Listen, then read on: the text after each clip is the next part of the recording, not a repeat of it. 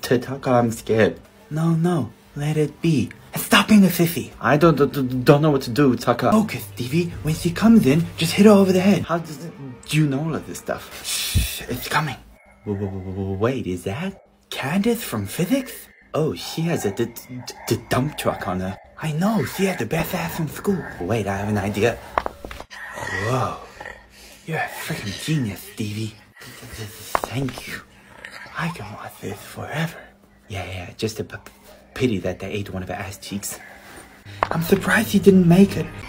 Tucker, do you think it would be wrong to have intercourse? Stevie, I'm gonna stop you right there because there's some questions that just shouldn't be asked.